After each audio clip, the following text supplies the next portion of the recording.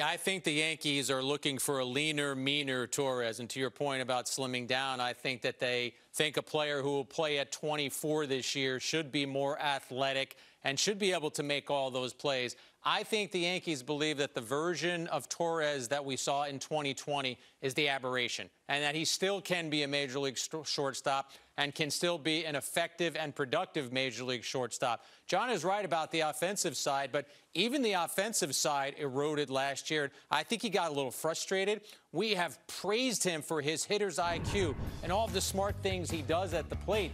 We didn't see that in 2020.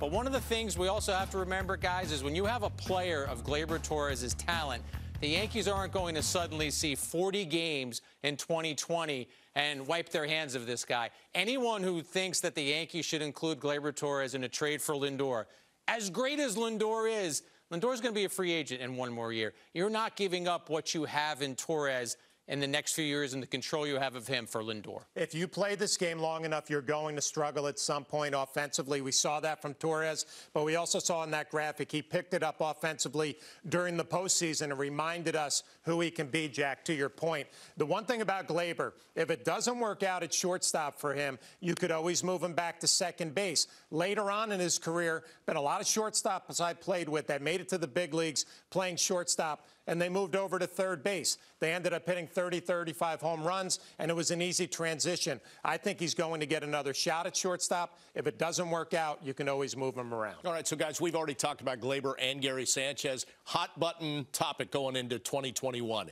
Is it more Sanchez for you or Gleyber?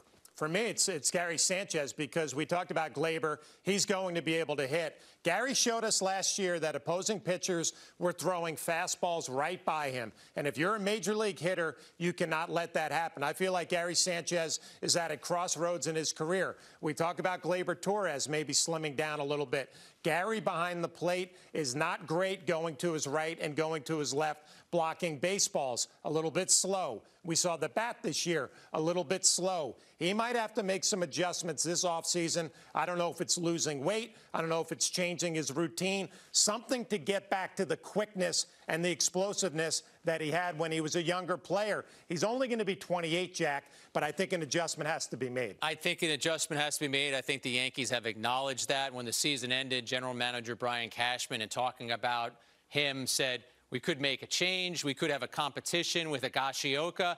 But then he also added, Gary Sanchez has a lot of good baseball left in front of him. And I think that's where the Yankees are coming down on this. It's their job to try and fix Gary Sanchez. Now, I cannot get inside of Gary Sanchez's head, so I want to be a little careful as I say this. He did an interview with the New York Times reporter about 2 years ago where he talked about losing focus and not being able to concentrate.